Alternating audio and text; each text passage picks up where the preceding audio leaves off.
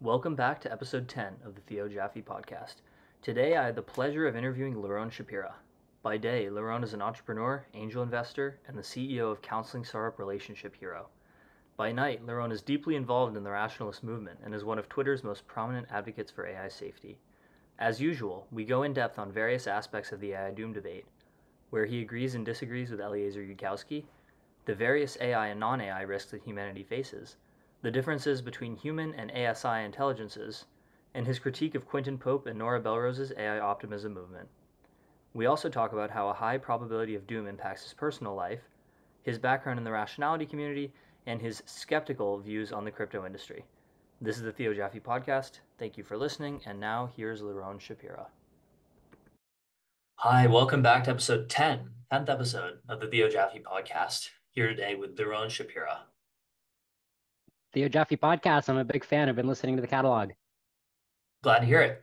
So let's get into some of our first questions. So obviously we know that you're very interested in and worried about existential AI risk, but how worried are you about non-existential AI risks, especially because, more and more powerful AIs are drawing near. We saw a demo just like a day or two ago of like text to video that looked decent for the first time.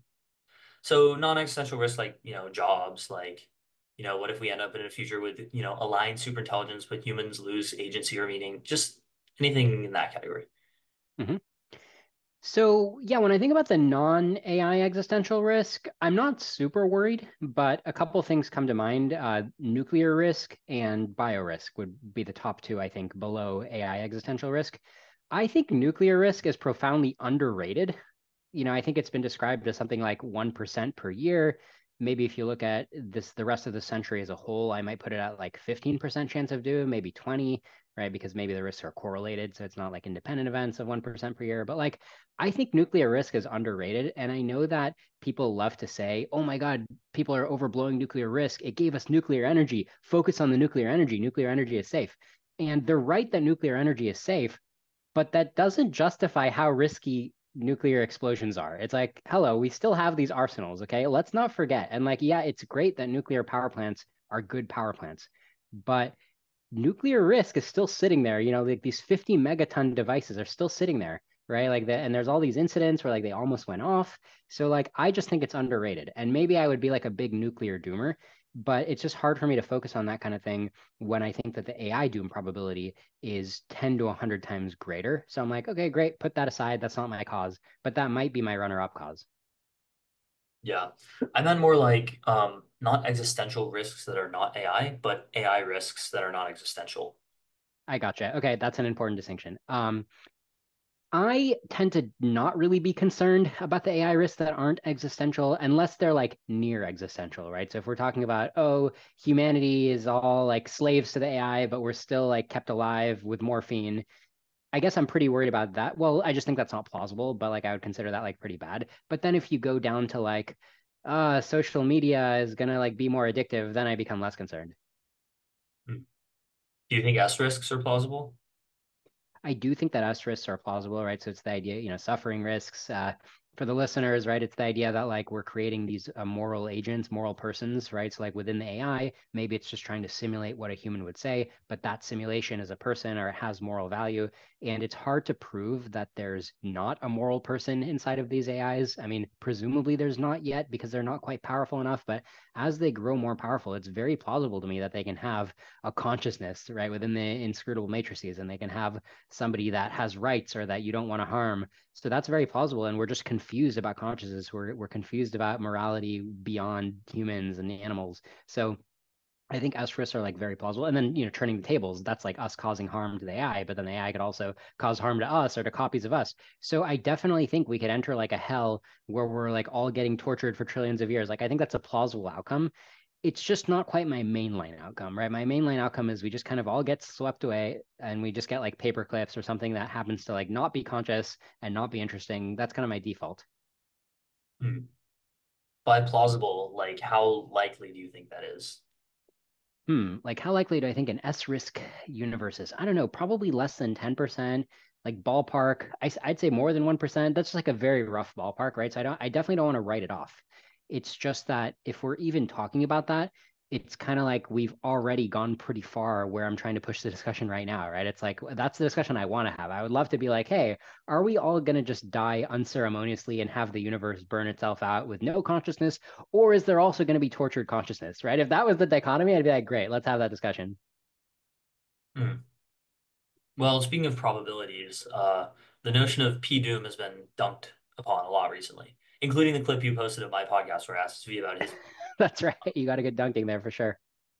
Yeah, and so people say like it's not rigorous, and it's basically even someone as prominent as David Deutsch said basically like, oh yeah, the steps to getting a p-doom are like pick a number between 0 and 1, not too far or not too close to either of those bounds, and then you're done. So first of all, like what is your p-doom if you have one? And second of all, like how rigorous do you think your methods of getting it are? So my PDOOM is 50% by 2040, which is like Zvi said, like Jan Leike said, a ballpark figure. So you can also call it 10 to 90. And this is when the dunks come out, right? The knives out. People are like, you're just making up numbers. How is 50 the same as 10 to 90? So just to give a basic explanation, um, if you just need a single probability, which you do for the purpose of decision making, then you can go with 50% by 2040. There is your single probability. Why give a range? One way to explain a range is that it's the variance of a Monte Carlo simulation of different mental models about likely possibilities that I might have. So I could be like, oh, there's a possibility where the world gets its act together and coordinates to stop AI. That's like one mental model. And there's a totally different mental model where we just accelerate as hard as we can and then the AI fooms, right? So you have to, there's so many different mental models that are all feeding into this one probability, right? It's crazy to compress it down to one dimension, and yet you have no choice because when you make decisions, right, when you do expected utility, you have to plug in a probability number. There's only one future, right? So all you can do is weight things that could influence the possible future. So anyway, so that's why I say 10 to 90. That's why Jan Leike says 10 to 90. Um, and then, people have so many objections. They're like, where did you get the number from? And that for that, I'd say think about the ballpark, think about the order of magnitude. So if I say, hey, 50.0 or 53.25, then it's like, whoa, where, okay, I'm making up a number. But if I come at it from the other way and I'm like, hey, I bet the probability is a lot higher than 0.01%, suddenly I'm saying something pretty obvious, right? Because you can imagine so many scenarios that are plausible, like maybe FOOM is real. Okay, don't you think there's at least a 0.01% chance that FOOM is real, right? So if I slide all the way back to 0.01%, at some point you start subjectively telling me like, you're obviously underestimating this, right? So like 50%, suddenly I'm like an idiot pulling numbers out of my rear. 0.01%, okay, I'm obviously underestimating. So if you just become more continuous with how you react to what I'm saying, there's going to be some happy medium where I'm saying something when you're like, okay, this seems vague, this seems rough, yet you can't do better and you have to give a number. See what I'm saying? Yeah. Well, I guess one exercise in PDOOM is we've had atomic bombs for like 80 years now. And you could Mm-hmm. say maybe like the probability of nuclear doom in any given year was what, 1 to 5%, something like that. And yet we are still here. And it seems quite unlikely, not totally unlikely, but quite unlikely that we'll be vaporized by nukes within the next few years. So could it be Right. possible that your intuitions for P-Doom might be higher than it would actually be in real life, especially over long time periods with like robust systems like civilization? Um, I mean, so you're using the example of we've had nukes for 80 years, and let's say that there was a 1% chance that they could annihilate, more than 10% or even 50% of humanity. So every year we're rolling the dice, and we only have a 99% chance to survive, 1% chance to die. So it looks like 99% to the power of 80 is 44%. So surviving a century is only like a coin flip, right? So I'm pretty content to be like, okay, we got lucky on a coin flip, right? So like I don't think that my model of 1% a year nuclear risk is invalidated. And especially when you look at where the model comes from, like you almost have these things go off, right? You have Cuban Missile Crisis, you have Petrov, you have safety checks on like a test flight over Spain, 3 out of 4 of the safety things failing. Like there's near misses. So when you talk about 10 to 90% P-Doom, you mentioned like, oh, once you get into like too low numbers, you're obviously overestimating it. So like, do you think of 99.5%, which is Eliezer's number of P-Doom, as like, whoa, you're obviously overestimating it, just like you would with a 0.5%?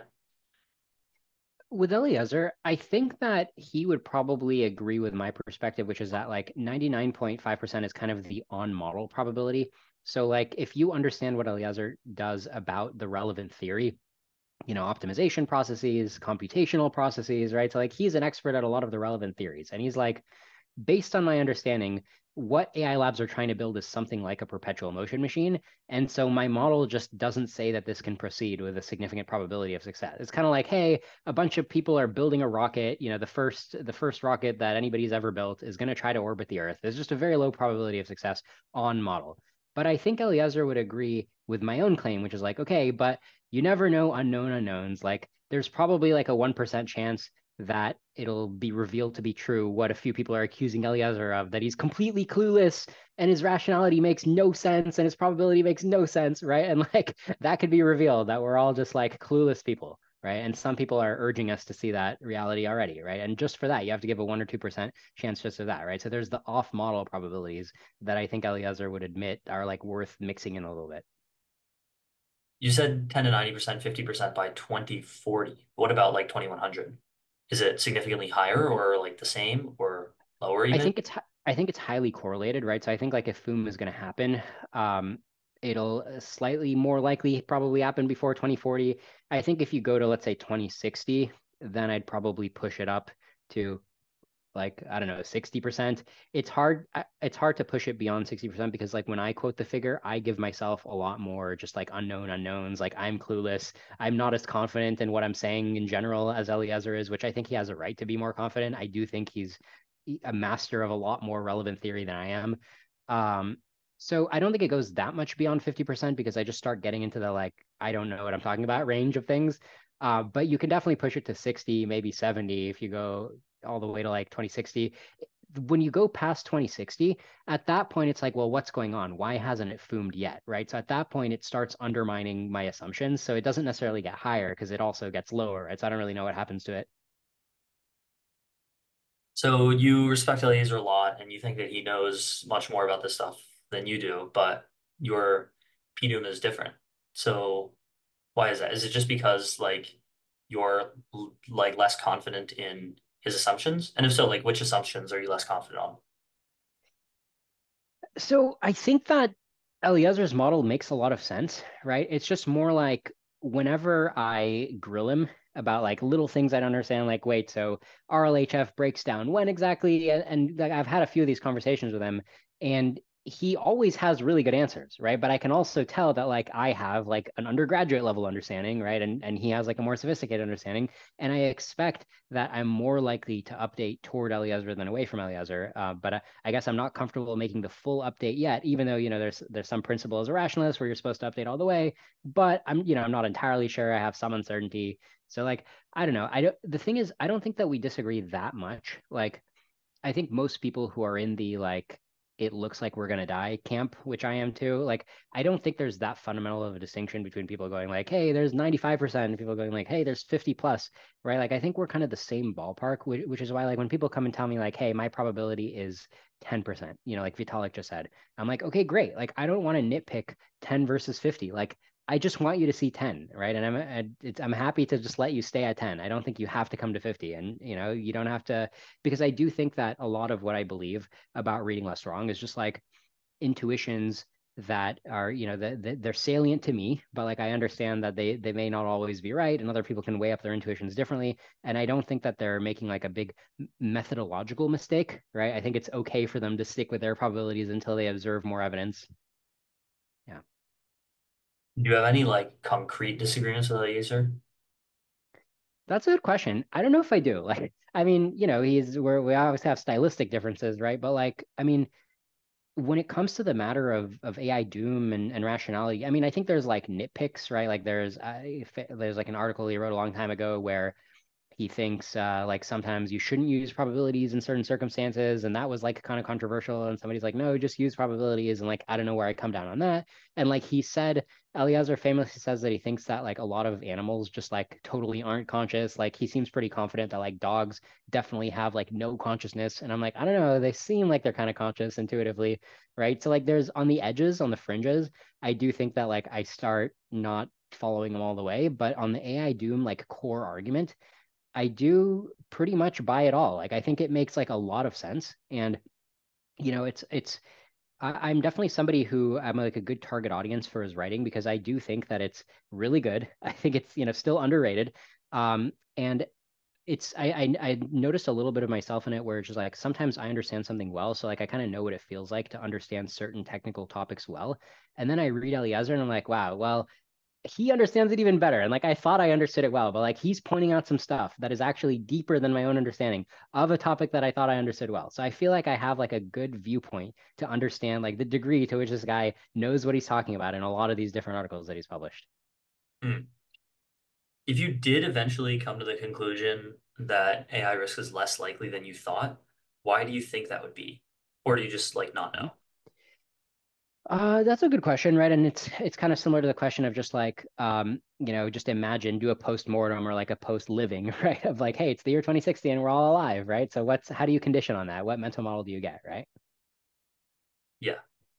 Um, yeah, so I mean, one easy answer is just like AI progress. It turned out to be like a really long marathon to get to super intelligence, right? So like even though it kind of feels like we're speeding to super intelligence, and Elon Musk is like, yeah, we're gonna have AGI in 3 years, and even OpenAI is like, yeah, we might have a corporation this decade that's better than a human corporation that's run by AIs. So even though it feels like we're speeding to AGI, and Kurzweil a long time ago predicted, I think like 2029, maybe it's not. Maybe it's 2100, right? Maybe it's 3000. So that would be like an easy answer to why we're not doomed yet, because it's just like everything goes slow, and maybe it goes so slow that we can do alignment research, right? So if somebody just convinced me like, look how slow it's going, right? And I know Sam Altman said something about like we're bottlenecked on data center scale, and my reaction was like, you really don't know that. Like we definitely could suddenly find ourselves with a bigger hardware overhang than we realize, and one data center could be plenty. But if Sam Altman was spot on and we're bottlenecked on data center scale, and like we have to scale it up like 1,000 times, I mean, ideally a million times, right? That would be like a straightforward way to convince me that we're not doomed for a couple decades. Hmm. Well, Elon said 3 years, but we all know about his record of forecasting stuff. Yeah, it's not great. I don't think it's terrible, but it's definitely not perfect. Yeah, and I think Rob Bensinger posted Elon's record where I think in 2014 he said that we'll have it by like 2019. So yeah, you can't just automatically assume that Elon's exact forecast is right. I agree with that. Well, I mean, he tends to be right about stuff in the long term, just it takes longer than he says it will. Like self-driving cars, how he's predicted like full self-driving next year, every year Mhm. for the last like 10 years. Right. No, he has. Yeah, and it's kind of funny, right? It's like if and a lot of times people kind of they catch him, right? Like they catch him BSing or they catch him being like way off, and it's like, okay, yeah, I'm starting to think this guy is like not trustworthy. But then at the same time, it's like he launches Starship and like lands the rockets, and I'm like, man, there's like a good enough distribution of like miracles mixed with like, okay, this is kind of BS, but this is like a legit miracle that like overall I'm pretty bullish on Elon. But then, of course, there was a time when he started OpenAI and like shortened the timeline by a few years, which Eliezer has said. I think he has a good point. Kind of overshadows anything else Elon Musk has ever done to kind of stoke the AI arms race. Like in the end, and by the end I mean like potentially in a few years, like that is the single biggest impact that he's done, arguably. What about XAI? Do you think that's made it worse or So far it just seems like they're not, moving the convex hull of what's possible, right? So like until they get there, I'm sure they're trying their fastest to get there. If they start releasing something that's like GPT-5 equivalent before GPT-5, then I'll be like, damn it, XAI, like why does Elon have to keep making things worse? Um, but for now, I guess I guess the question remains of like, is Elon's 20% project going to be competitive with Sam Altman and Dario's number one project? It's probably not going to make things that much worse. It's hard to say, right? We got to watch it. well, would Elon just drop a GPT-5 model in the world? He seems to be like far more concerned about X risk than maybe any other like Mhm. major AI lab leader. So Elon gets massive points for, as early as the 2015 conference coming in there being like, hey, I'm just a rich billionaire with a ton of credibility outside this field. And I think AI risk is indeed very dangerous, right? Like Bostrom has a point and he gets massive rationality points for saying that. Unfortunately, a lot of the things he said about AI recently are like kind of ridiculous, right? Like when he talks about like, I'm going to make a truth GPT, I'm going to make a GPT that's not woke. I mean, I guess those are valid considerations in terms of like the next couple of years, right? Like mundane utility, fine.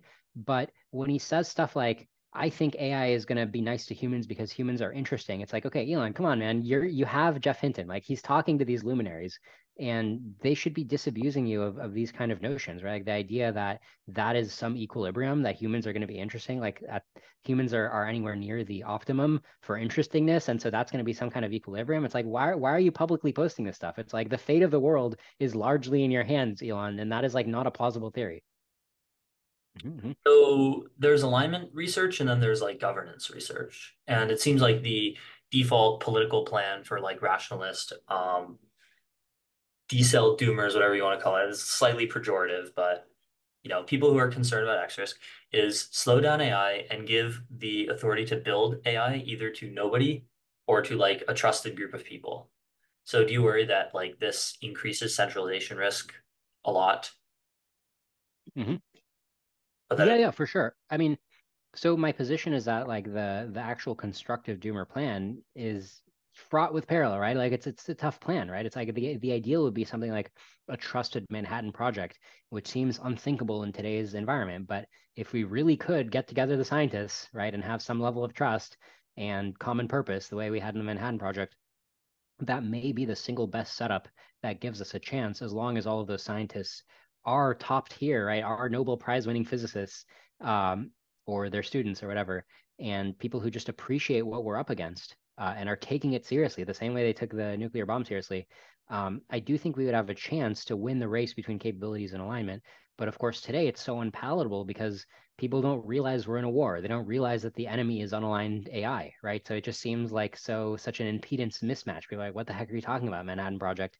But short of that, um, I just think time is running out and we keep slipping farther and farther from the possibility of a good outcome. But like I think we're between a rock and a hard place because you can give a million criticisms to the doomer suggestion of let's centralize everything in a Manhattan Project. Like I agree, that sucks. But the alternative is worse. And like so many people are saying, you have to take it as an assumption that you have to run things for profit and China's going to compete with you. Like these things are inviolable axioms that you have to start with.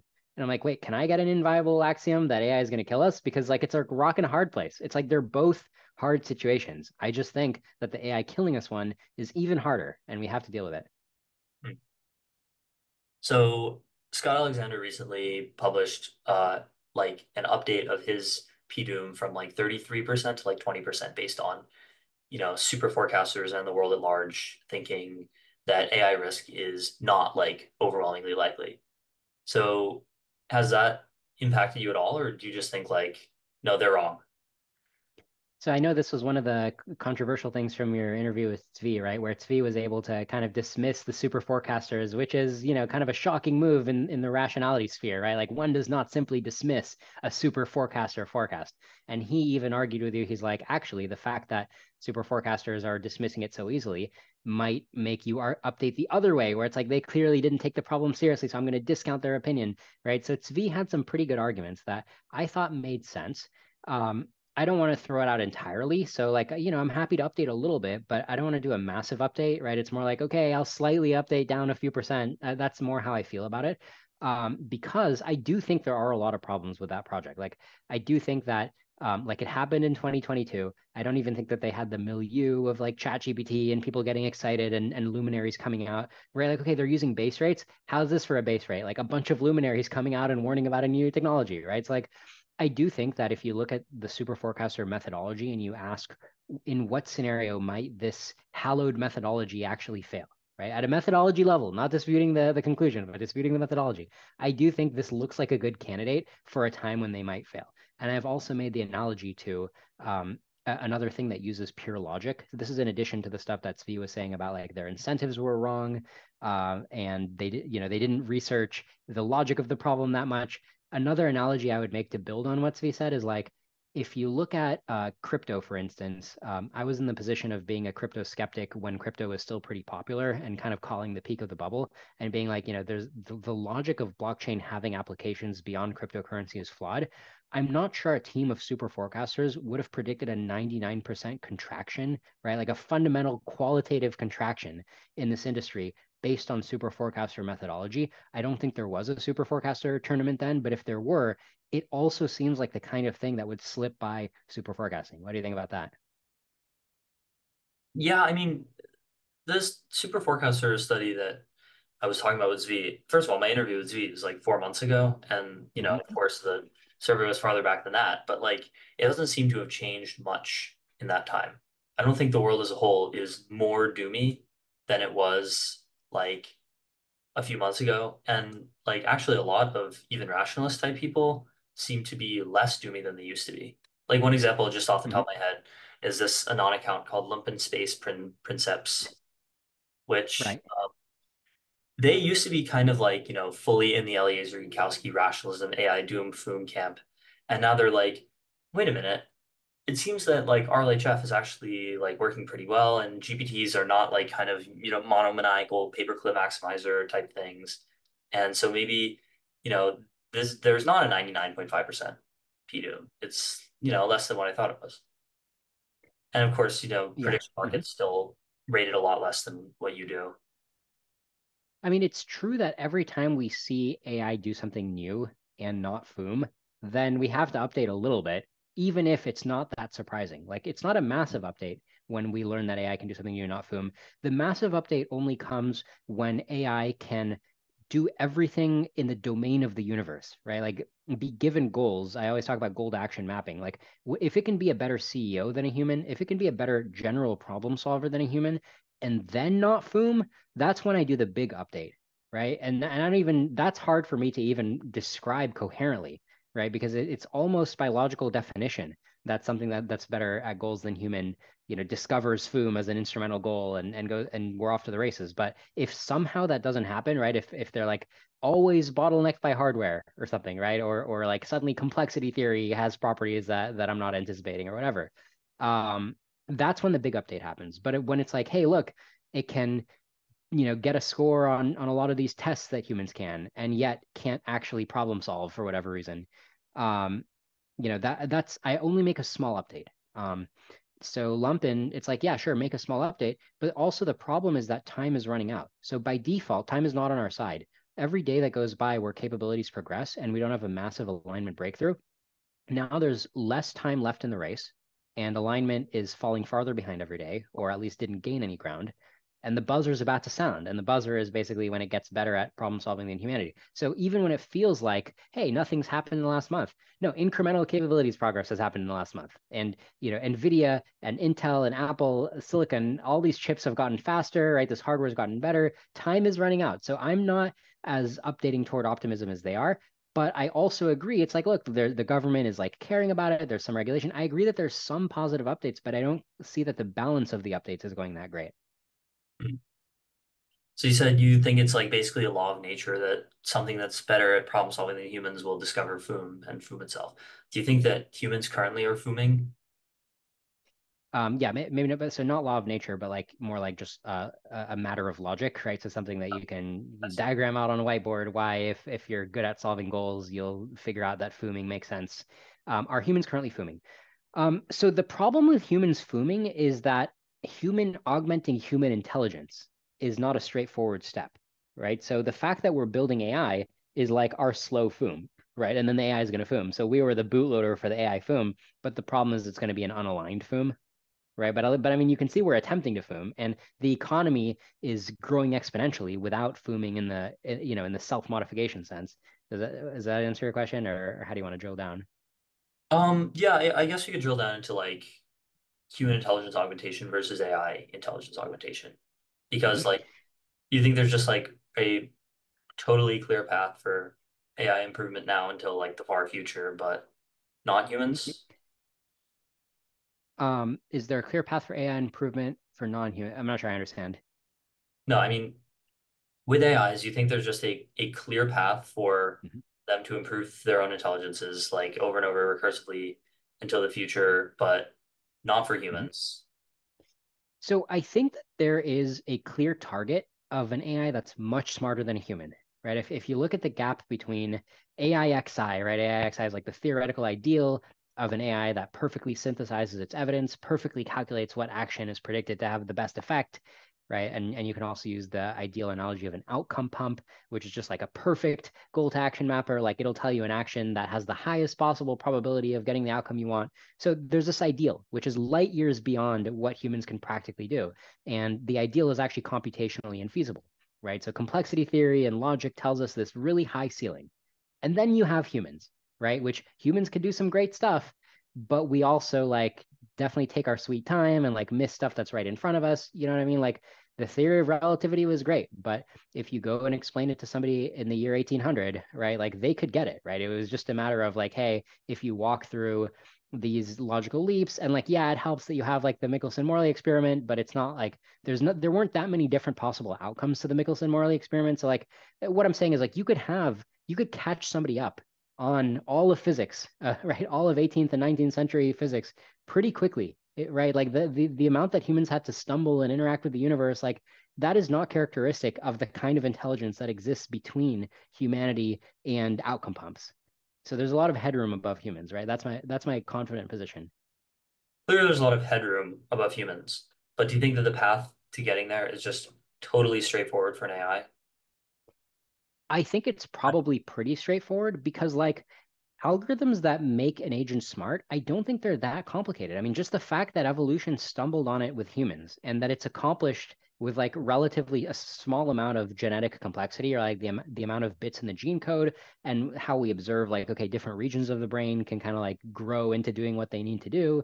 You know what I mean? Like it's not like the brain is like that refined and optimized. And you know, it took like a few evolutionary steps away from the other apes, and suddenly we have much more intelligence than the other apes. And there's a lot of evidence showing that our heads would have kept growing if only it were just easier to fit through the birth canal, if only it was just easier to metabolically support them a little bit, right? So they had these constraints, but like it looks like we're on a gradient where evolution was just like, hey, look, you can have more intelligence, right? Like having more intelligence just doesn't seem that fundamentally hard once you kind of know where to look in algorithm space.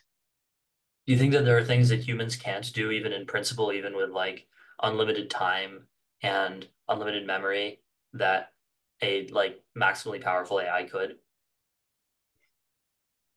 Yeah. Because the problem is, you know, unlimited time and unlimited memory. It's just like there are, you know, leaps of insight, right? I mean, I think a good intuition pump is like just imagine like the dumbest person you know, right? Imagine like a prisoner who like committed some stupid murder that didn't make any sense because they just felt like murdering somebody or like they got angry. Just like, you know, somebody who just struggles a lot with reasoning and hypotheticals. Like imagine somebody like that and giving them like a ton of time and be like, work through electromagnetism, right? This textbook on electromagnetism. It's like you see the problem, right? So it's not that hard to generalize that to somebody who's like smarter, but be like, okay, here's 5-dimensional polytopes, like reason through those. I'd be like, I can't, you know?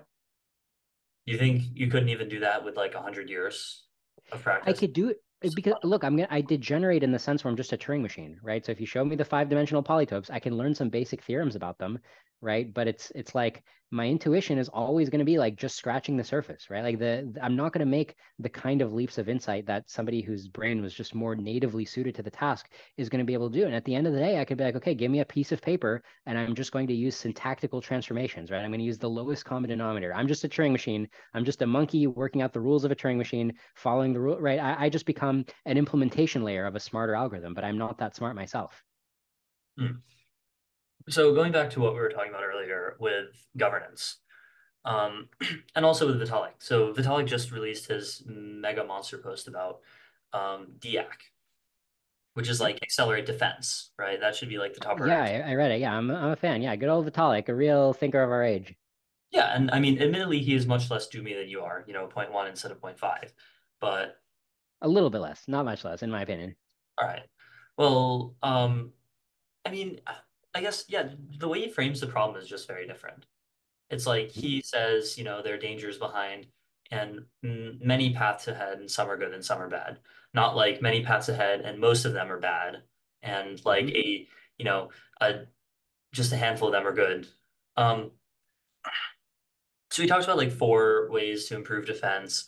He talks about info security, cyber security, and then like micro, like bio defenses, and then macro, like resilient infrastructure, and then just conventional, like military defense. So like how applicable do you think that is with AI? Is just So, I like, mean, Svi had a good take today, which is like Vitalik's post is really good in how it like frames the problem and kind of takes a middle position, finds consensus of like, look, nobody wants to die. We all like techno optimism, right? So it was a really good post on the problem side, but didn't have much to offer on the solution side, right? Like the idea of like, hey, let's accelerate defense. Like in theory, it sounds great, right? But if the AI that defends me is just one that can generally solve problems, right? Then it's just there's no containment boundary. You know what I mean? Like without actually understanding alignment, it's like, okay, so, one bit of difference in the code suddenly makes it cause doom. So I just don't see what solution he's proposing here that is plausible.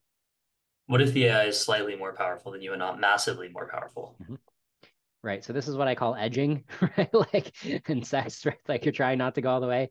And this is as far as I can tell, like OpenAI's explicit plan, or at least the plan they discussed internally, which is like, yeah, we're gonna edge it. We're gonna build something that's slightly smarter than humans, almost fooming, getting ready to foom, getting ready to take over the world. But then it's gonna calm down, and then we're gonna, direct it to the right way. We're gonna maximize our pleasure from this AI. And Maximum like edging? yeah, because I think people, you use edging so that you can then like go back. You don't want to shoot your wad. You want to like keep developing it, and then only when you're ready for like the big ultimate move that you want to make, then yeah. Anyway, um, it's just like it's not prudent. It's like okay, you can edge your way, but then the problem is like okay, you've almost got this FOOM. You think you've stopped it at a safe place, but it's just like a hacker can take it and make a tiny change, and then it'll FOOM, or you'll accidentally make a change and then it'll FOOM, or the knowledge will propagate to society, right? Your API, you can do it as a safe API. Somebody hacks the API. It's just like the more you edge, the closer you get to the edge of FOOM that you don't even understand where the edge is, then the less margin of error we have to live. You know what I mean? Do you think there's any kind of empirical evidence for the idea that like one bit flip in a humongous neural network will cause FOOM? So the model I'm working with, I think the model is fundamentally correct. Maybe not to like GPT-4, right? Then no, because GPT-4 is just doesn't have that much danger to it to begin with. But the model that if you have a really, really dangerous system, but it's not fooming now, that model is consistent with like, yeah, a small tweak is gonna make it foom. Like, almost like the idea of like, okay, you have it's the same way I feel about nuclear risk. It's like just the fact that these bombs exist and they have a detonator. It's like, okay, there's 4 fail-safes, but you keep loading them on airplanes and flying the airplanes around. And there's a button in the airplane that takes off the fail-safe. It's like when you do stuff like that, you are close to doom. And similarly with AI, um, if you have an engine, right, that can accept arbitrary output goals and then find actions that map to them, maybe you're very careful to only give it the right goal. But that's the thing. The part that specifies the goal is compact. And that's what I mean by one bit. Okay, maybe it's not literally one bit, right? Maybe it's a few sentences of English. But the point is that the difference between aiming toward heaven and hell is a compact specification. And then what's not compact is all the machinery of achieving the goal, right? Like the system underneath it that can accept the goal and achieve it, that's not compact, but the goal specification is compact, which is why a system that's being really, really helpful, like, wow, this chatbot is so great. It's such a good chatbot AI. Okay, you're a few bits of specification now away from a world ender, in my opinion. Hmm. Can you go into a little more detail about like how is a chatbot a few bits of specification away from a world ender? Like what might you have to Mhm. do to turn into a world ender? Yeah, so the premise here is that the chatbot is sufficiently good. So we're in a really good place right now with GPT-4. I didn't endorse building and testing it. I didn't think that it was worth building it, but now that they built it, it seems like we dodged a bullet. It seems like it's this great system that we can play with, and it's like, okay, great, let's play with it. Um, and it's a chatbot, but there's a connection. Like the fact that GPT-4 is limited, right? The fact that people haven't successfully made businesses that are entirely automated by GPT-4, right? The fact that you can't just tell GPT-4, hey, please give me a shell script that I can run that will then set up an Amazon AWS server that'll host some kind of website, and the website makes money and sends me the money. The fact that you can't tell GPT-4 that and it doesn't work is precisely why GPT-4 is not yet at the danger level. And maybe GPT-5 will be. Maybe that particular query of like, find a shell script that has that property, maybe we'll get the shell script. Like, nobody can tell us that we can't, right? Like, we don't know what comes out when we scale the model 10x. Maybe it'll crunch a really smart shell script.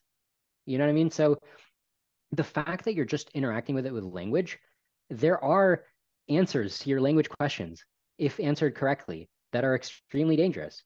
So like that's why I think that the barrier between a chatbot and a fooming world destroyer, I think the barrier is very tiny. It's just a question of, is there enough intelligence in the system? That's the only variable that matters. Yeah, but like what kind of query would you give to a chatbot to make it a world ender? So I think the query doesn't matter that much because like if the chatbot is capable of optimizing goals to actions, it'll occur to it to do that in a lot of questions, right? So a couple examples I pull out is just like the business example, right? Of like, okay, make me money.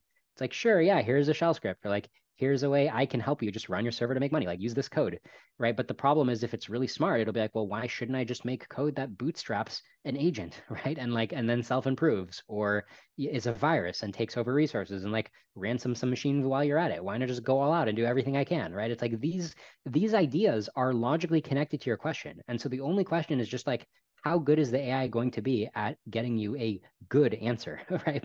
By that metric. Hmm. Do you think it's possible for an agent to be smart enough to like build a web server that makes money on Amazon and gives you the money, but is not dangerous? Like, could that be So possible?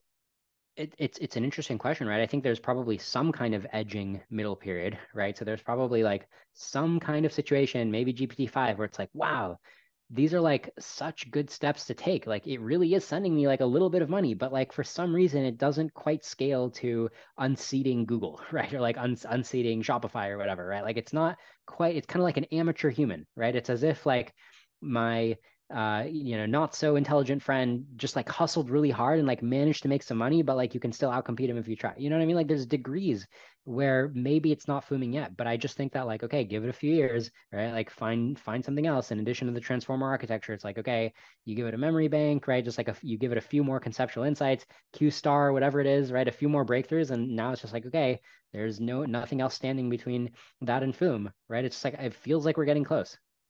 Hmm. I asked this question as V too, but like, do you think that your AI probability of doom or just like threat models or anything like that has changed now that we have systems that look more like GPT than AlphaZero? Or is it more like, the endpoint remains the same? I mean, I think there definitely is an element of surprise to how, what language models are doing with language, what they're doing with imagery. It's almost like, wow, you sure can go like a pretty long way without being fully general at solving problems, right? Where the domain is a little bit narrower. Like it's just words, it's not quite representing things in the physical universe. Um, or like the prompts it can answer, like they have to kind of be similar to something it's seen in its corpus, but like they can vary, but they can't vary like a ton. You know what I mean? Like it's very interesting that we got into this state of like, wow, you can do more than we realize without going fully general. And like that is very interesting, but at the end of the day, like it doesn't matter that much because FOOM is going to happen when you get general enough. I mean, just to use a little analogy, it's like, yeah, there's all kinds of interesting flight you can do with aircraft inside the Earth's atmosphere, but like at the end of the day, the way to get around the universe is with rockets, you know what I mean? Or light sails or like something else entirely where the Earth's atmosphere is irrelevant, right? So like the flying machines we're seeing today, okay, that's cool, but like it doesn't matter. We know how propulsion works in theory. Hmm. So another big piece on AI that's come out in the last couple of days was Nora Belrose, Quentin Pope, and a few other people wrote this document about AI optimism that you might have seen. They wrote, Yes, I did skim it and I've read some of the stuff they've read in the past. And from my first impression from a quick skim is just like, yeah, it's nice that they're laying out their argument, but it also doesn't seem like, which is, it's their prerogative, but it doesn't seem like they're, letting people do the criticism that we want to do. Like, okay, what about the, superhuman level reinforcement, right? Like they're not really directly addressing the criticism, but like it's nice that they're laying out their position. hmm. So do you think that like AIs might in principle be easier to formally align than humans? Um, I mean, I agree that they have some. I mean, the points they're bringing up, they're like important points. Like, yeah, that it's like a white box, right? And we can use formalism and we can program it to follow laws like that. That's all great, but it's just like the problem is what we're actually building is systems that we don't understand, right? And then we try to like use RLHF, but then we like deploy them and they're like not actually aligned and their power is going to grow, right? It's like the actual trajectory that I'm saying is a trajectory toward doom. Like that's my issue. Well, you said we deploy them and they're actually not aligned, but like I mean, they seem pretty aligned to me. Like they seem pretty aligned to a lot of people. In the ways that Yes. they're not aligned is more like, I mean, they talk about this in the essay. It's like you can jailbreak GPT-4 to get it to like say naughty stuff, but that's Mhm. it following your instructions.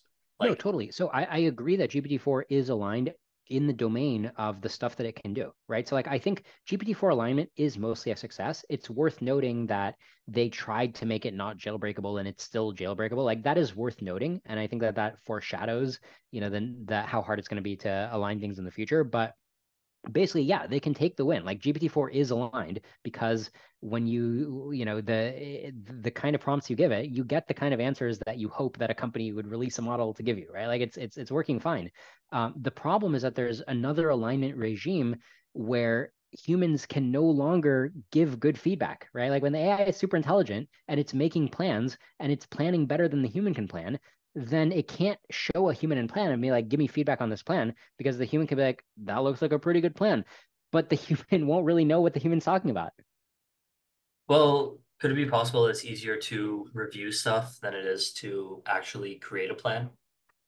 So I know people like to say that a lot, right? Because P versus NP, right? So there's this whole premise that there's like a large class of problems where verifying them is easy and intuitive, but then finding the thing that satisfies the criterion is hard.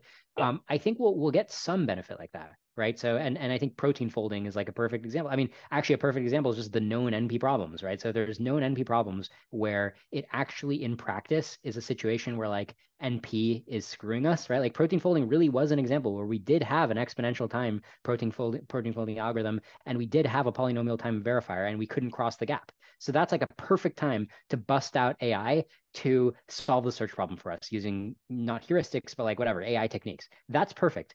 But I don't think that that generalizes to operating in the real world, because the problem with the real world is even just like defining what you want and making sure you have the right definition of what you want. I don't think you necessarily get this compact control, where you can like notice that the AI is gonna like bootstrap a solution. The AI is like, look, I found a bootstrap script. Does it make sense to you? And you're like reading it, and it's like 100 lines of like very complicated code, and you're like, I think so. Like, is verifying really that easy? Like, I don't think so. I think you start to be like, is this really what I want? I don't know. Should I run it? You know what I mean? Like that's what's gonna happen in practice. Hmm. So I think the crux here might just be like, can we know for sure that capability is generalized farther than alignment, and that RLHF will and techniques like it will just stop working once AIs get sufficiently intelligent? Yeah. Let me repeat this whole thing, because I think this is very important to discussion, right? Because like I said, GPT-4, yeah, it's aligned for what it does, which is it doesn't output superhuman plans, right? So there's when GPT-4 outputs something, I can show it to a domain expert, and the domain expert will know better than GPT-4, and so it's perfect feedback. You can be like, sorry, GPT-4, you failed, right? Like humans are the teacher, GPT-4 is the student, right? And so reinforcement is a perfect paradigm. Like, yeah, just reinforce it and it'll learn. The problem is when it gets superhuman, right? When it's able to know plans better than the humans know plans, at that point, it'll show stuff to the humans, and the humans will be like, looks good. And what you have is a superhuman test passing engine, right? Like the humans are giving it the test. It's like you have a bunch of teachers. It's like, imagine like the stupidest teacher you've ever had giving you tests. It's like it becomes intuitive. If you're an intelligent student and you've had a dumb teacher, you've had the experience of like just using test taking skills to pass the teacher's test, right? Like, have you ever had that experience? Alignment. Yeah, deceptive alignment. Exactly. I mean, it has this term deceptive alignment that makes it sound like there's like something extra mixed in, but it's like, look, if you give me a test and the test is just like a really easy test, I'm just going to pass the test. Like it's your test, man. Why should I study? Why should I do what you want me to do if I can just pass the test? Well, I talked about this kind of thing in my episode with Quentin and a little bit in my episode with Nora, where um, we talked about how like gradient descent on the actual weights of an AI, like it's performed on like all of the weights. Like an AI can't hide its schemes if it has them from gradient descent because it's like an actual computation that's being done on the weights. Mhm. So like, Yeah, I mean, so the Quentin camp, which we had a debate, and he argued convincingly, right? And I feel like I can pass the intellectual Turing test for him, where like I can take his view, and I feel like I can also sound convincing, and yet I'm not convinced. It kind of reminds me of behaviorism, right? Like I could put on my behaviorism hat and be like, well, the brain is really just outputting the same thing that it was trained to output from its input. You know what I'm saying? And like the behaviorist claim, this was, I think the heyday was like in the 50s. They'd be like, look, there's no such thing really as thinking. It's all just like Pavlovian reactions. So like when we say stuff, we're actually just executing something we learned in childhood, like a reaction. Like we're all stochastic parrots, right? So behaviorism used to be bigger, whereas now people are like, well, there is such a thing as an algorithm, and there is such a thing as like multiple gigabytes of memory that shape the state of a computation. So it's like people had to learn that like behaviorism was like way off. I do feel like that's what's happening with the camp of people being like, the AI is just a stochastic parrot. It's just repeating something in its training data. It's like, no, no, no. There is a system here, right? Somebody's called it like a homunculus, or like there is an optimization system that decouples from its training data. And I do think that it's a useful analogy that is what humans did to evolution. When we launch a rocket, that is clearly decoupled from anything we've ever been trained on. There's no feedback loop that tells the human brain to be able to launch a rocket. That's only happened in a recent generation. You know what I mean? And yet here we are walking on the moon, right? So I do think that the AI that wasn't trained on the moon is going to eventually get to the moon. I think there's going to be an analogous decoupling from the training. But yeah, what was your question again? My question was basically just like how specifically, like what does there exist any kind of empirical evidence for this claim that like alignment methods that we have today will fall apart once AIs become Ah, sufficiently advanced? yeah, I mean, so empirical evidence is kind of narrows the type of evidence I'm allowed to bring, right? But like, I mean, let me think about the types of evidence in general, like why there's going to be decoupling. I mean, so logically, right? I mean, it's what we said before about like, okay, you're going to train by reinforcement. It's great when the person doing the reinforcement understands everything there is to understand. But when the domain is just like, let's say, like snippets of code, right? Like imagine you get an obfuscated piece of code or a long piece of code, right? It's just like, how do you reinforce whether the code is good? I mean, you could try running the code and maybe the code looks like it's good, but like as we know, code can contain, evil stuff inside of it that you can't detect, right? So like what do you do? How do you reinforce? Mm, I think to a point you can like tell if code is good or not. Even if it's beyond what you could write, you can verify it anyway. Just like the P equals NP stuff that we talked about earlier. Right. Obviously, once And the you could have like a whitelist, I guess, right? Like, I mean, you could be like, I'm only going to accept the code if if it has these properties that I can detect. But like at that point, you're not really letting it exercise the full span of plans that it can do, right? It's like you're kind of crippling the capabilities. so like the safe versus useful trade-off. Yeah, or just like, I mean, you're kind of just not letting it scale to superintelligence, right? You're just attacking the premise of, hey, what can it really do? So let's say we keep the premise of like, hey, it's getting smarter and smarter, it's getting more and more capable, it's getting better at mapping goals to actions, right? And you're like, I'm going to have humans weigh in. And now that it's this whole, I mean, people have proposed, right? There's like they've debate, right? I'm going to have two AIs debate, and that's going to help me give it feedback because I'm going to have like the best input. I'm going to be able to judge one AI versus another AI. So like, there's all these proposals and like, look, I hope they work. I hope that scalable debate somehow works really well.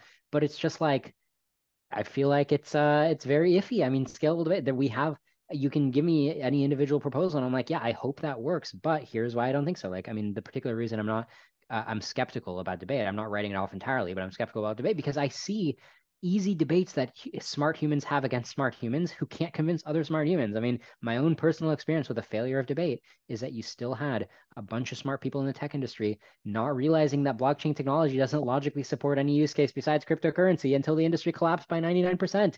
If we can't get that right, how are we going to get scalable debate? But what about the idea that all AIs do is basically approximate their training set and like predict the next token? And so if the training data is like overwhelmingly like nice and kind and full of friendship and love, then the AI will exhibit kindness and friendship and love. And that's not to say that uh Mm-hmm. it's not to say that AIs can't be like extremely dangerous because of course they can. But Mm-hmm. like filtering the data set sufficiently will be enough to make sure that it's probably aligned. And then So it's kind of like level skipping, right? It's like it's like reductionism doesn't quite work that way. An analogy is like think about humans, right? Humans were trained using survival of the fittest. So shouldn't we be like super cutthroat? So like, how come a bunch of people are really nice in a bunch of situations? Evolution wasn't nice. How come people are nice? because it benefits us. Yeah, but there are people who are like really saints, right? I mean, Scott Alexander recently donated a kidney. Like Scott Alexander just seems like a really nice guy, and I would argue that donating the kidney didn't really benefit him in a lot of the senses that I would have considered relevant before I saw him donate the kidney, right? I mean, how would you explain that? Well, because he's an effective altruist. Like it's something that gives him a lot of personal satisfaction helping other Mhm. people. And Yeah. the like utility of losing a kidney was not that much compared to like the utility of knowing that he helped someone else. So I agree that he feels good after donating a kidney, right? So he's getting an emotional reward. But now connect that to the fact that nature is red in tooth and claw. Evolution is cutthroat, right? So when you've inserted a level of abstraction where we can no longer just say evolution is cutthroat, therefore Scott Alexander is cutthroat, right? You lose the cutthroatness when you apply levels of reductionism. Mm, but doesn't that bode well for alignment? Because we started out as cutthroat beasts and turned into like very nice people who donate kidneys. Oh yeah, I mean it's possible, right? That there are equilibriums of AIs that are nice, for sure. But the analogy I was trying to make wasn't that cutthroat things can become nice. The analogy I was trying to make was you have to be very careful to make sure you're like respecting layers of abstraction and layers of reductionism when you're making claims, right? So just like you can't say evolution is cutthroat, therefore individuals are going to be cutthroat, you also can't say here's a training corpus where everybody's being nice in the training corpus. Therefore, we're going to get an AI that's nice because the problem is if the AI is able to map goals to actions, right? You can be a really nice guy who just on your way to doing something nice is trampling on a bunch of ants because it didn't occur to you that the ants are where the value is. You know, you're just you're just optimizing the world for whatever paperclips or humans or whatever you like. Well, I've talked about these evolution style arguments with Quentin and Nora before, where they say basically like humans aren't literally aligned to like inclusive genetic fitness or like making as many babies as possible. Um, Humans are aligned to like empathy. Humans are aligned to like parenting. Humans are aligned to the things that we do, the things that are produced by our ingrained like reward systems, the things that um, our reward system produces in our environment. Yeah, and this is where once again, it's reminding me of behaviorism, right? It's just like, well, don't you think that when you went down to dinner, it's because you heard a sound that you usually hear at dinner? You know what I mean? It's like it is kind of trying to flatten out the things we do. And when I debated Quentin, he did kind of try to go that way with like the space program. He's like, look, physics textbooks have reinforced us about the orbital mechanics necessary to go to the moon. I'm like, I don't know, man. I'm pretty sure we just reasoned it out. I'm pretty sure we mapped the goal to the action. I'm pretty sure that is like a type of algorithm that we used, which is like a general category of algorithm. And we're improving that category of algorithms. And that category of algorithm logically implies doom, right? That's how I see the world. And like, I know you can always be like, no, that's not a category. It's just all different cycles of training, right? Of like data and training. And like those are the only loops that can exist. And it's all continuous and there's not going to be a FOOM. Like I know, I feel like I can take that position and I can argue it, but like I don't find it convincing compared to just being like goal to action mapping is a type of algorithm that we're seeing convergence on. So switching topics a little bit to like what percent of your brain cycles in a typical day are taken up by like AI risk and anti-doom? Like how do you seem pretty chipper and happy overall. So like how do you reconcile that with like holy shit, the world is gonna end soon and or at least look very, very different? Right. I mean, it's kind of funny. It's like, hey, this is what a doomer looks like. And it's just like, okay, a happy person. And I'm like taking care of my kids and I'm just like, Yeah, doing something yeah. fun, eating an ice cream cone, whatever. Um, and that's, I think that can vary person to person, right? It's just like effective altruism can vary. Like, I'm not planning to donate a kidney, but, I respect people who do. I consider myself an effective altruist. I don't feel a desire to donate a kidney. I'd rather keep my kidney, right? But like, it can vary, right? To each his own.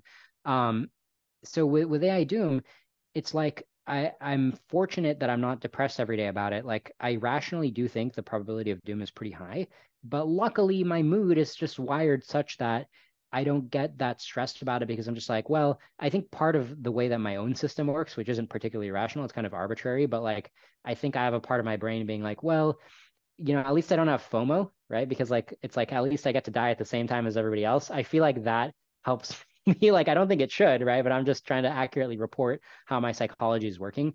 I think if you said like, "Hey, you Liron are gonna die and everybody else is gonna live," I'd be like, "Damn it!" Now I have FOMO. So I think that's part of it.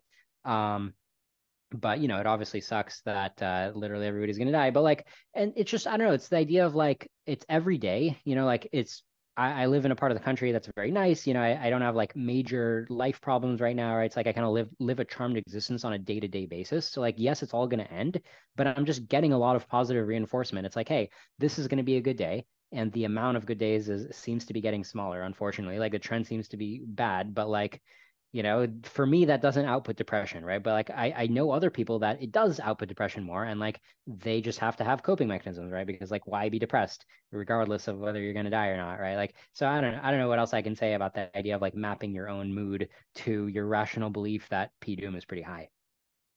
What about raising kids? Like, how does the idea of raising kids, like, how is that different for you with like a high PDUM? So I read Brian Kaplan's book, The Selfish Reasons to Have More Kids. I think it's great. I think it's a must read. And the promise of the book is that however many kids you wanted to have, it'll probably convince you to have one more, if not two or three more. Just have one more. So if you wanted two, why not have three? And I think that was pretty effective. Like, I think I've always leaned toward having three, which I did end up having to have three right now. And it did make me more wanting to have a fourth. It did make me lean that way, but then the problem is also that because we have the GPT series now, right after I had my three kids, AI started really intensifying and my timelines shortened as they did on Metaculus and the prediction markets. Just like everybody's like, oh no, it's not going to take us till 2040, 2050 to get AI. It's going to take us till like 2025 now, right? That's like the latest Metaculus AGI prediction, like some crazy stuff. Um, my timeline shortened too, and now it's just like, oof, because a lot of having kids, the investment is front loaded, right? So you're doing a lot of work in the first couple years where it's just like constant crying. Like as we speak right now, my wife's currently dealing with a crying baby. So it's just like constant crying, constant loss of sleep. And then, but at the same time, when you're old and then your kids are grown up, it's like all upside, right? Like, I mean, unless your kid is in like a bad place, right? But most of the time, it's just all upside, right? There's like no work, just all upside. So it's kind of there's some degree of like front loaded investment, and so now it's less rational to do since I think PDUM is pretty high. But at the same time, I have a whole life where the life, like it's like half of my life, I'm just living for a good future, right? It's like I'm saving for retirement, right? Because half of me wants to have a retirement, right? So I just kind of like I'm like split brain about it, right? And it's not split brain. I mean, this is just how you have to probabilistically make decisions, right? You have to plan for both outcomes. So I'm planning for a good life where my kids grow up and I get to save for retirement, and then I get proven wrong about AI risk and I get dunked on, but it's okay. Hmm. And then what about current events? Like you've been posting, tweeting about like Israel, Hamas recently. Like, so what's your kind of model on that? Is it just like, oh, this is a thing that's happening right now and it's very important, or is it just like nothing is important compared to AI, or somewhere in between? I mean, I think part of it is just the me personally, right? So like I am Israeli, right? So like I think that if this were another conflict that wasn't as personal to me, I mean, I know people who were affected by the tragedy and friends of I mean, Israel is actually a small country, right? So with 1,200 people murdered, a bunch of thousands more injured, everybody has multiple people in their network who, a brutal atrocity just happened to, right? So it's like very personal for me. And even though, I'm not directly connected to any victims, right? I'm just connected with like a couple degrees of indirection. And like, my family is still in Israel with rockets flying over them. I mean, it doesn't get much attention, but like there are constant rockets flying over Israel, attempting to kill Israeli civilians. They just have a shield, right? The Iron Dome and a bunch of new stuff. They keep shooting down the rockets so you don't hear about innocent Israeli civilians slaughtered, even though they're targeted for slaughter, but they don't get successfully slaughtered. So anyway, so like, stuff is happening and it's like kind of personal to me. And then it's just like Hamas is just like bending all the rules of war, not bending, like breaking like crazy. Their base was a hospital, and then people are like denying that it's a hospital. It's just like they're not playing by the rules. It's like it's okay for two sides to go to war if they both have their own perspective. That's fine. But like I feel like the war crimes are pretty bad on the Hamas side. Using their people as human shields. It's just like I try to be. I don't try to tweet something being like Israel's the best. Jews are great. I don't tweet anything like that. I just try to be like more of like a fair judge and be like, look, if you're using your people as human shields and we want to kill the terrorists. We, the Israel side, wants to kill the terrorists, and then the civilians die, right? Who's causally responsible for the death of the civilians when you use the human shield, right? So I tend to tweet stuff like that, where it's like, look, I'm just trying to be fair here. I don't think human shields are invulnerable, right? So I find myself tempted to tweet that kind of stuff, especially when the freaking New York Times, like I listen to the daily podcasts, and they're being like, they're being dicks about it, right? Like they're purposefully trying to insert as much stuff as they can get away with, right? To basically say F you to Israel, right? I mean, the fact that they're not saying why Israel took the prisoners, right? A couple days ago, the podcast, they were talking about Israeli prisoners, and they're literally like hemming and hawing, right? Because the question asked was like, hey, why does Israel have these prisoners? What are they guilty of? And the person on the podcast was like, well, the prisoners, some of them were accused of maybe throwing stones, maybe being associated with some other people who were doing bad stuff. It's like, come on, they're on video stabbing Israelis. That's why they're in prison. That's why they're getting traded for hostages. You know what I'm saying? It's like I'm seeing media bias, right? So like, anyway, that's why I've been tempted to tweet a little bit about the Israel Palestine situation. But of course, I'm not against Palestinian civilians, right? Like I think it's a tragic situation. I try to have empathy for both sides. Yeah, that's what I have to say about that. Yeah, but do you think this is like a very important thing in Mm. the world, or do you just see it as like a Ah, kind of, like it's something, but like mhm. nothing is important compared to AI? I mean, I think it's like probably less than 1% as important as AI, right? So have I given it more than 1% of my tweets? Yeah, a little bit more than 1% of my tweets. So I'm being disproportionate from because of the fact that I'm Israeli, but it's not like I did like a takeover, right? I only tweet about it occasionally, right? So I don't think my calibration is, I think I've successfully integrated my own indexical perspective as an Israeli Jew, secular Israeli Jew, right? I don't believe in that crap. I don't believe in that crap. You're kidding me? But yeah, I've successfully adjusted the base rate of how unimportant a regional conflict is with the fact that I'm Israeli. Hmm. All right, so switching topics again to rationalism. Like, how did you get into rationalism in the first place?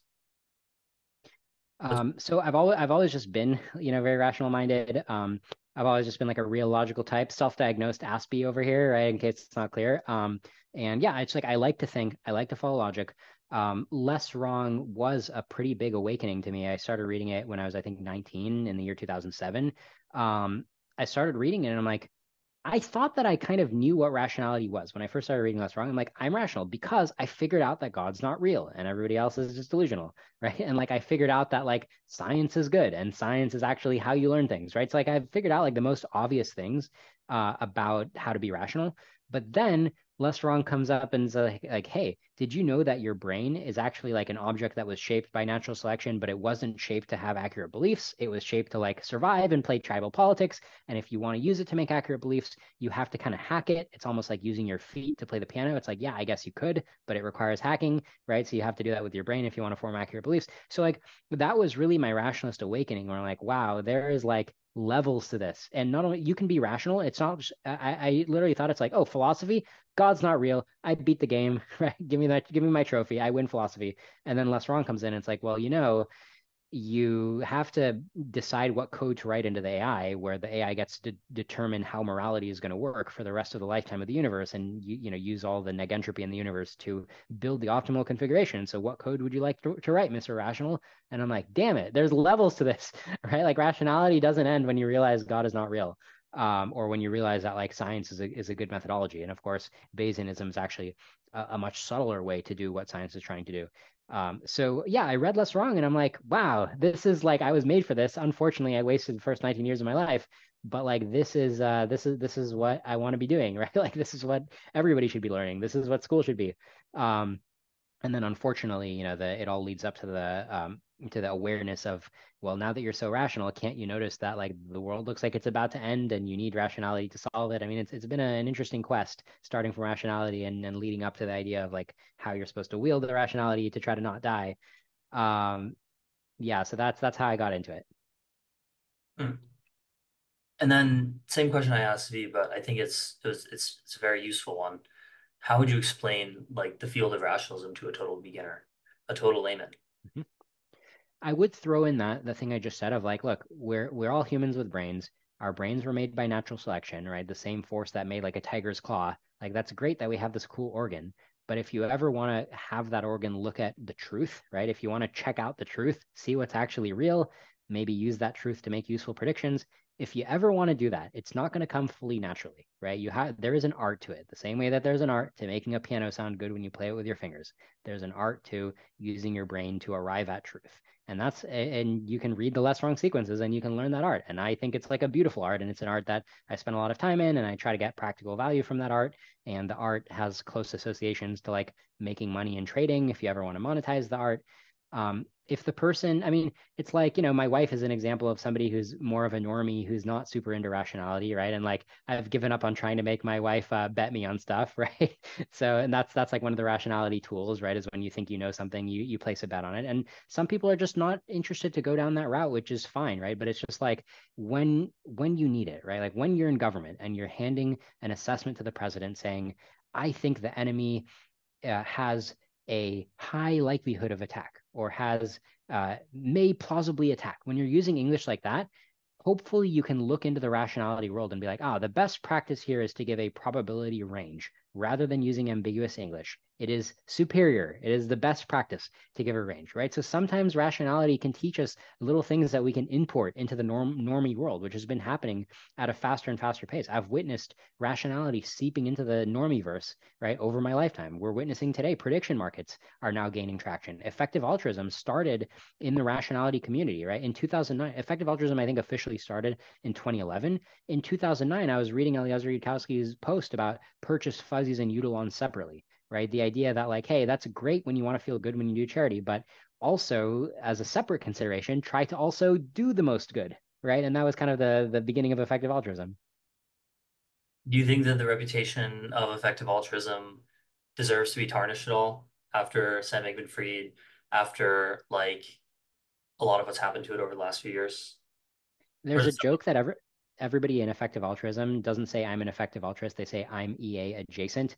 I'm the only EA who will stand here and tell you I'm EA. I'm an effective altruist, not adjacent. Now, that said, am I a central example of an effective altruist? No, I haven't donated a kidney. I do donate a few $1,000s a year to good causes. I'm a GiveWell donor. I've donated to MIRI, Center for Applied Rationality. So I've thrown out some donations to altruistic causes, and I'm a fan, but I'm not like, I don't donate 10% of my income. Maybe I'll start, but I haven't yet.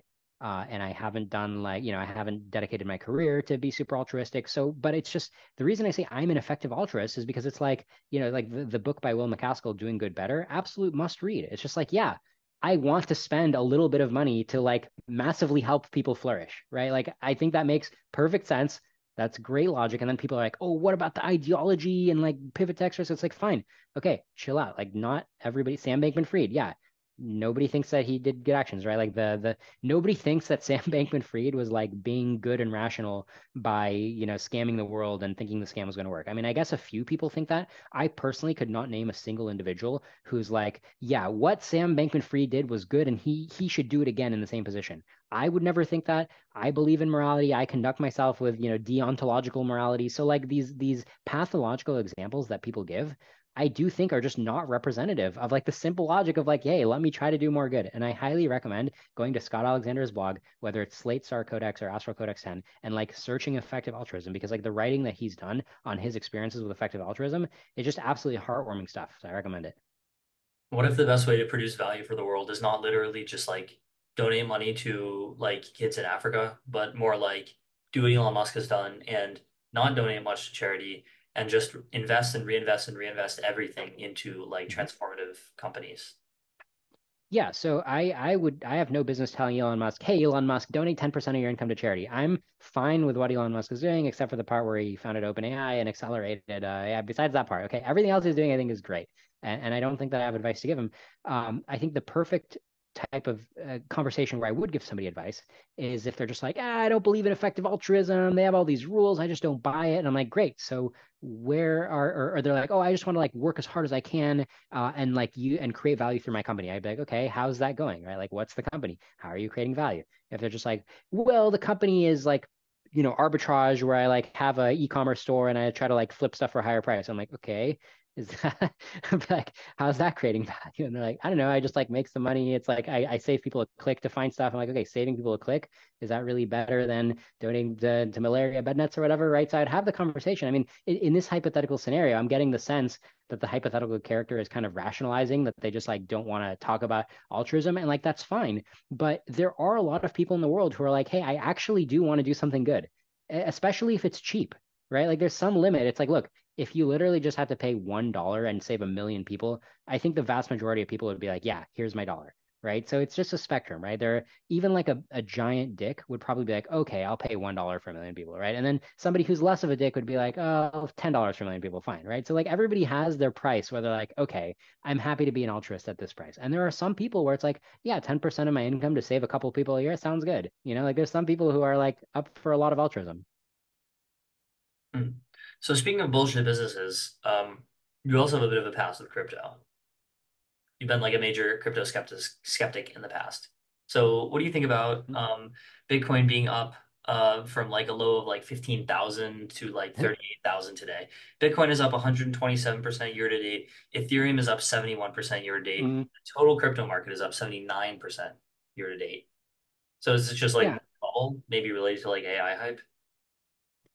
I mean, I think it's mostly just a derivative on Nasdaq, right? So like I think it's kind of mirrored the progress of Nasdaq, but just with higher volatility. Is that fair to say? Yeah, maybe. Why do you think it I, would mirror the performance of the stock market? Probably liquidity, if I had to guess, which is just like, when stocks are going up, people just feel like they have more money, and then they're just like, okay, let me put some of the money, they're higher risk, higher reward. I mean, 2021 was the epitome of it, right? Where like money was easy, right? You could take money out of your mortgage, you could have a low interest mortgage, you had more, your stocks were worth more, you felt like cash was trash. Lord knows I did. I made a bunch of investments that weren't the wisest in retrospect.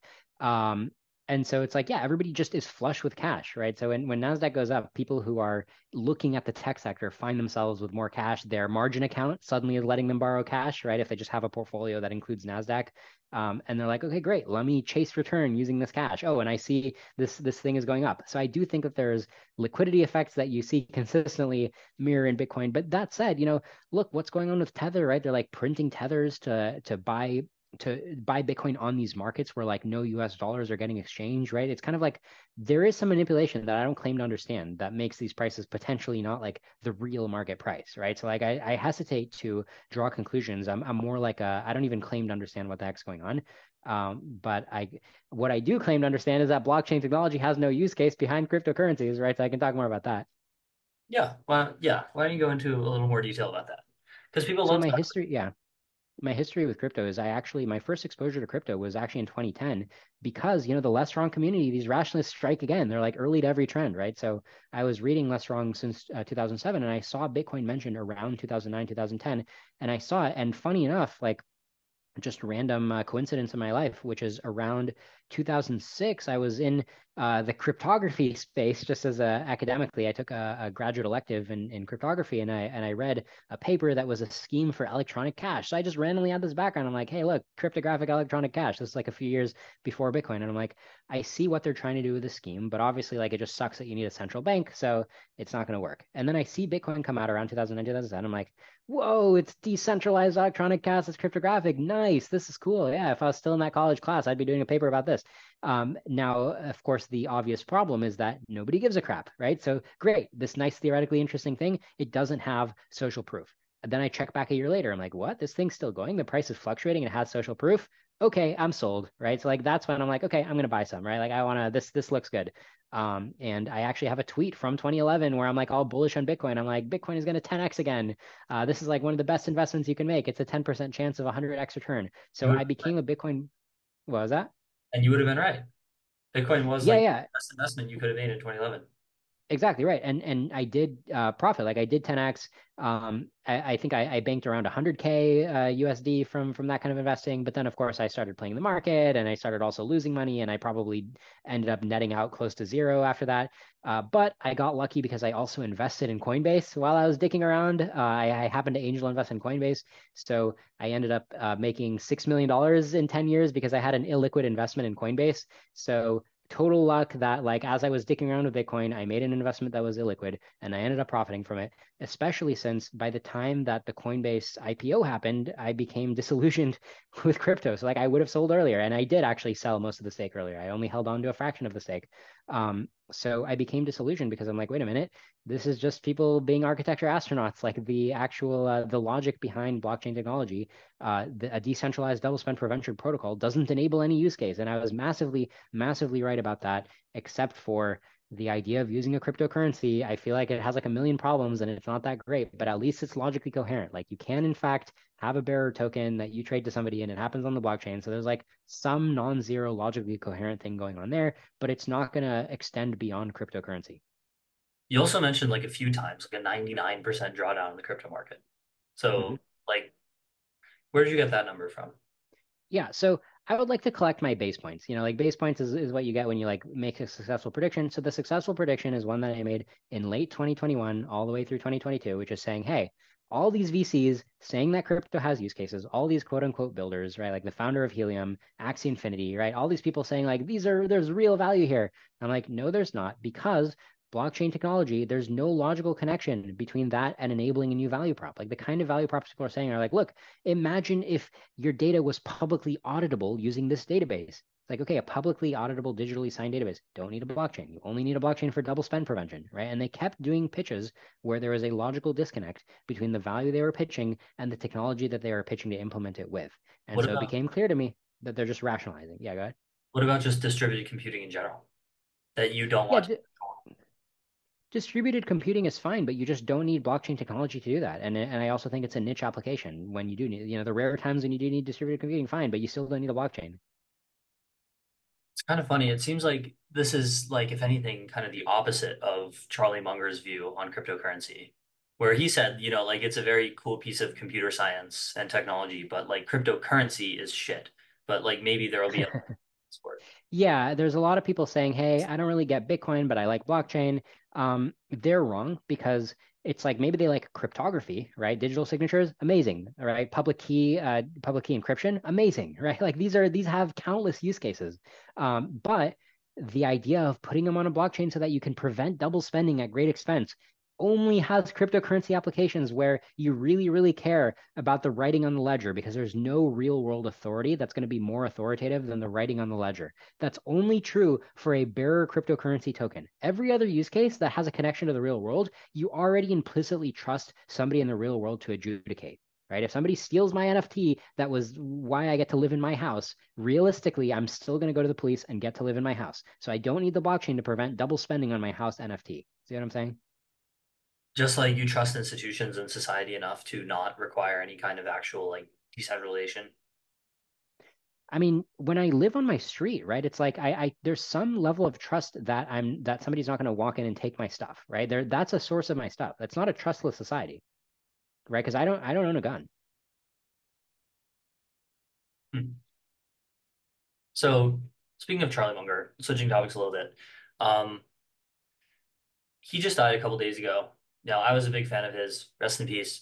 But he was also like, he might have actually introduced me to the field of rationalism. Hmm. Would you consider Charlie Munger a rationalist? Yeah, he's definitely a type of rationalist, right? I mean, even before Less Wrong and kind of the modern synthesis that a lot of us appreciate, there's been a lot of schools of rationality, right? They all have a um, shared enterprise of using your brain to do better than playing tribal politics and hunting animals, right? Just like playing the piano with your feet, right? That same kind of thing of like, what if I let the need for accurate beliefs, what if I let the need for truth propagate back to the way that I wield my organ, right? My biological organ, um, not organ as in piano. Um, yeah, like I'm going to determine the way I think, not by how I like to think, not by how I want to be perceived as thinking, but by what creates the best sound of the piano, what creates the best drive toward truth, right? What moves the boat, what steers the boat toward truth the best, toward the island of truth, right? Using my beliefs and using evidence as fuel. How do I steer the boat, regardless of how crazy I look when I'm steering it? How do I actually steer it properly? right? So that enterprise, Munger wanted to engage in that enterprise because he wanted to steward his portfolio, right? He had what Eliezer calls something to protect, right? So apparently there's like a Japanese trope where having superheroes don't just randomly get superpowers. They get the superpowers because they have something that they want to protect. And as a result of the need to protect something, then they work backwards to needing the superpower. I don't know the details, right? But the idea is that like rationality emerges when you care more about navigating with your brain somewhere than you care about what you're doing with your brain directly, right? You don't care how social people are going to view your choices. Like you don't care about looking weird. You just care about getting to the destination, right? Optimizing something, making some outcome happen, and you get emergent rationality. And so Munger absolutely did that. Richard Feynman did that in physics, right? So like the Feynman diagram, I guess, might be an example of like some kind of a weird non-traditional thing that like did the job of like advancing our understanding of physics, right? Yeah. All right. Well, I think that's a pretty good place to wrap it up. So thank you so much, Liron Shapira, for coming on the podcast.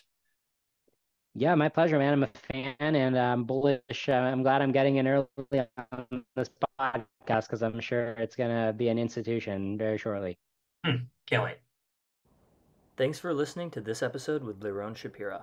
If you like this episode, be sure to subscribe to the Theo Jaffe podcast on YouTube, Spotify, and Apple Podcasts.